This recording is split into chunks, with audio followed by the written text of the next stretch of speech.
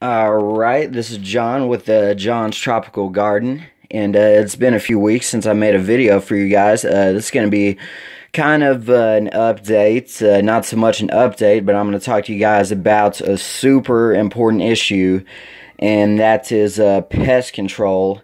Either pest control on your potted plants or your plants that you have in your garden. So here are some of my seashore mangosteen little plants that I planted about a month ago, and they have been doing pretty good.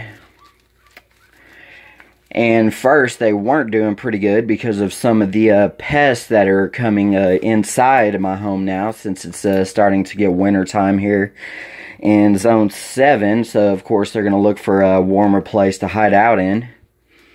And this is a couple of achachiru or achacha Garcinia humilis seeds that I planted in here. See, this one's got some nice dark green leaves. And this one is not doing quite as good. It's just catching up to the other one.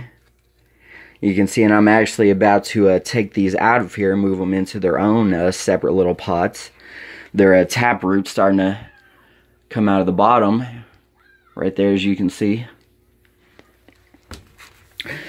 Now, first off, one of the major pests that indoors especially you're going to be having the most trouble with, it's actually fungus gnats. Now, fungus gnats, they are not fruit flies. I'm not even sure if they're related to regular house flies or blue bottle flies. I'm not sure, but they are incredibly invasive and dangerous to your potted and garden plants, because what they do is, like something like Garcinia plants here, you see I've had to protect these, putting that plastic over it and not exposing the soil, because what they do, if the soil is moist, even if it's not that moist, the fungus gnats will actually get in the soil, they'll lay their eggs, and their larvae will feed either on the roots of the plant that's already established or the soft seed that you plant in there, because of course Garcinia plants, you start off with a really soft seed,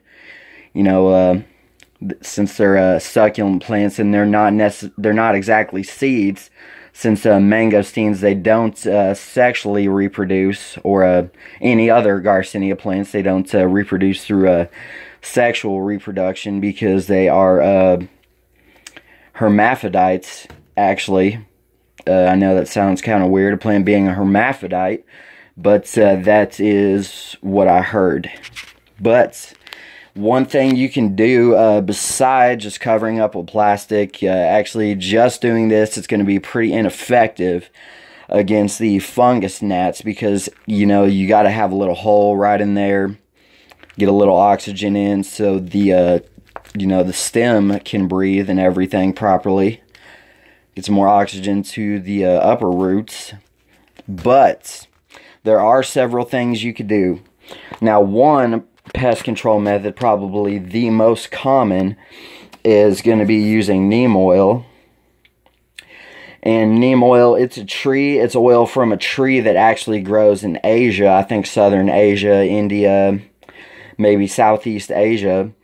And I know when like huge amounts of locusts come and decimate crops in Southeast Asia and India, that one of the only plants that locusts and other insects do not bother is the neem tree, specifically because of the oil, and it's really irritating to the insects.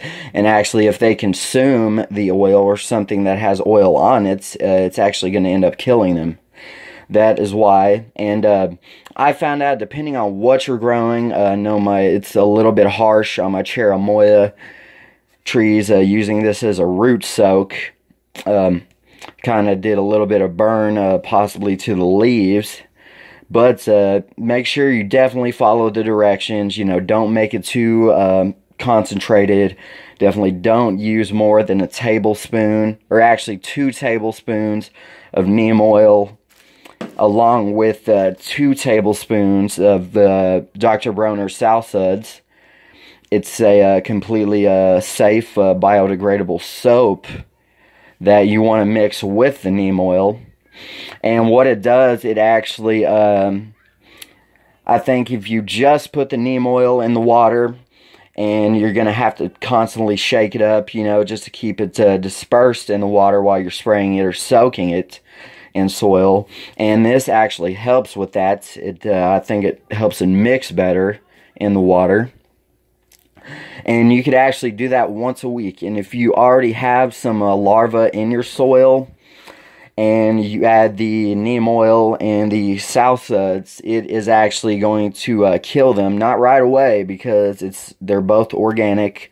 They're not chemical based, so they're not going to create a dead zone, what it's called, around your plants that kills any insects. It only kills the harmful insects, whether it be caterpillars that are going to try to eat on the leaves of your potted plants, or aphids, or the fungus gnats as well.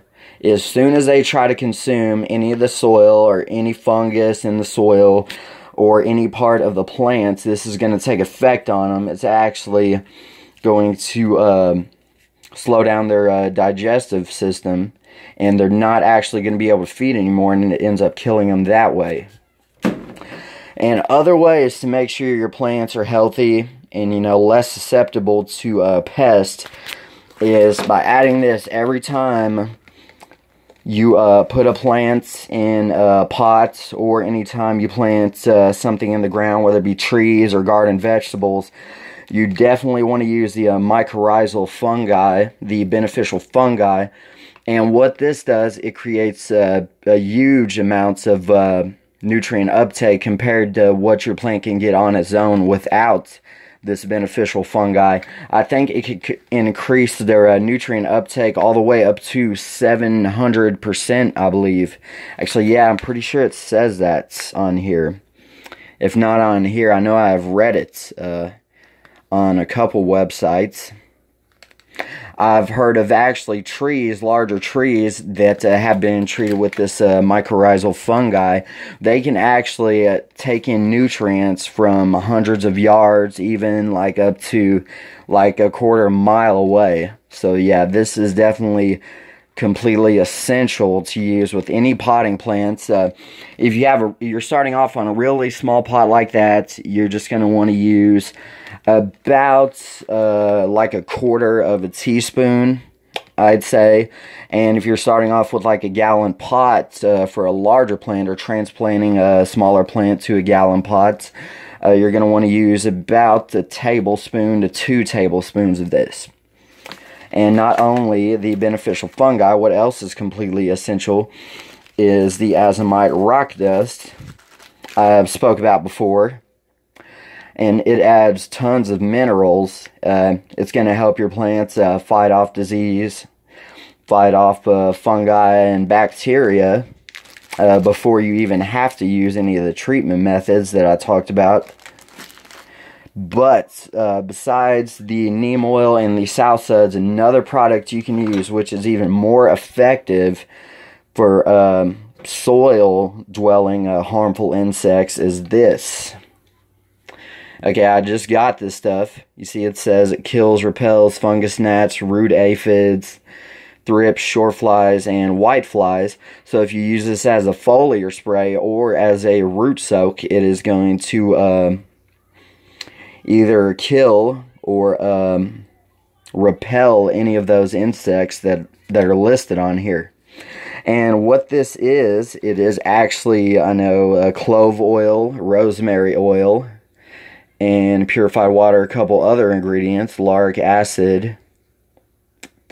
But this is certified for organic farming, so it is completely safe for your plants and for earthworms and other beneficial nematodes and other insects that do not harm your plants. So definitely, but this, you're going to want to use a little bit more per gallon of water. As I said, with the neem oil, you're going to want to use 1 to 2 tablespoons per gallon with the sow suds. But with this, you're going to want to use 4 to 8, and possibly, it says even 12 tablespoons per gallon. And the reason for that is because you can see the active ingredients, it is not pure. They're a little less concentrated, the clove oil and rosemary oil. And those are the two things that are going to kill the harmful insects. And you can see they're not, it's not pure in here. It has other stuff in it. It's just 2% and 1.5% rosemary oil. So as I said, use 4 to 12 tablespoons of this per gallon of water. And you're going to want to use that about once a week, especially in the spring, summer, and beginning of fall, if you live in warmer environments than here. Or even if you live all the way up to zone 7A where I'm at. So definitely this is going to help keep your plants healthy, keep harmful insects away, you know, and in turn it's going to keep those disease spreading insects away, because many of these insects on here, they're going to spread plant viruses, fungi, you know, bad fungi that's going to harm your plants, so whether it's blight or black spots or powdery mildew. So definitely either whatever you choose, whether you choose this, the SMS 203, or the neem oil and the south suds, either one is going to work pretty good for you. So like I said, you know, to keep your plant healthy in the first place, definitely use the azomite rock dust. And for a garden, you're going to want to use about 1 pound per square foot. I think that's a little too much. That's usually the recommendation for rock dust, azomite rock dust. And actually what I also recommend you using, even more than the azomite rock dust, because it is glacial, it is not volcanic, you're going to want to use some volcanic sand and some volcanic basalt rock dust. And it has a little bit different minerals in it. I know most of the same as the azomites, but I heard it is even better for potted plants. And you could actually mix the volcanic rock dust with the azomites, just so you make sure you're getting every single element that you can possibly get in there to improve the immune system and improve the fruit yields, the flowering yield, whatever it is you're growing. It's definitely going to be helpful for that, along with the mycorrhizal fungi. So I hope I've been, this video has been pretty informative. I hope I taught you guys a few other things, or a few things you didn't know about pest control, whether it be soil-dwelling insects or flying insects or caterpillars that are going to attack and chew on the leaves of your plants. And if you are growing in a garden, definitely something else you want to use. I actually bought some of these yellow papers right here. Actually, you can see there's already a fly stuck to it, yeah. And that is another one of the fungus gnats. Yeah, that's what they look like right there. They kind of look like almost little mosquitoes. They really don't look anything like fruit flies, just so you know. If you see those little flies that look like that flying around, definitely take action. Don't wait. Because if you see them, they've already started laying eggs in your soil. And I've already treated this soil with the neem oil and the south suds. But you can see, I just pulled another one out. There's still a couple more. And you know, I've actually never seen these fungus gnats here before. I had to do some research about them to see what they were. I actually think they could possibly be an invasive species here. That, you know, that I may have actually possibly introduced into my home and now my backyard from ordering some exotic and tropical fruits online. And not just online, but getting them at, say, a local gourmet market that has a lot of different exotic things like passion fruit, mangosteens, cherimoya. You know, I could have possibly brought some of those flies in myself to my home just by buying some of those fruits. So whenever you're at a store, definitely, you know, you're buying exotic fruits, take a look at them, make sure, definitely make sure they don't have any fruit flies on them. Don't have any little gnats on them, anything like that. But these yellow sheets, they're specifically designed to catch these flies because they're actually attracted to this color. And you can see I'm trying to protect my passion fruit right there. This is a Passiflora maliformis fruit, or also known as a sweet calabash passion fruit. And they're supposed to be super delicious, and it's getting kind of cool here, so I'm kind of concerned this might not be getting enough sun. Cool. Might not be getting enough sun, but hopefully that'll ripen up for me soon. But anyways, you can buy these little yellow sheets online. They're actually called aphid gnats fly sheets, and they're really great for gardening. Whether it's protecting your potted plants like I have right here, or protecting your garden vegetables. Got a bunch of tomatoes that are ripening up over there.